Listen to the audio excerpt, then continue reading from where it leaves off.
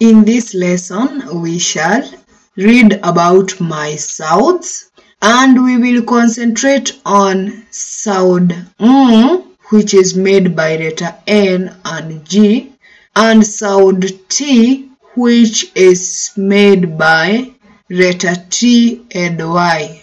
Sounds and sound T. We shall start by reading some of the following words. We shall start by reading the following words the way they are supposed to be read. Nothing, sweeping, cleaning, arranging, party, duty, responsibility, safety, society, anxiety.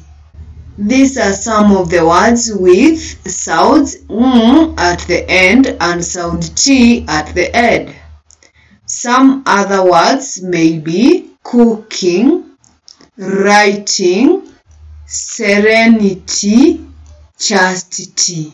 We will continue by filling the blanks, spaces for this practice activity 1 with letter NG with sound and letter TY with sound T. We start with the number 1. We have 90, so TY. Property, TY with sound T. Cleaning, NG with sound Anxiety with TY sound T. Nothing, surety, so TY. Stronger, we have N, G, stronger. Duty, so TY. Bring, N and G, bring. Variety. So in the whole of that lesson, we have read about my sounds. We have concentrated on sound which is made by NG, and sound T which is made by letters TY.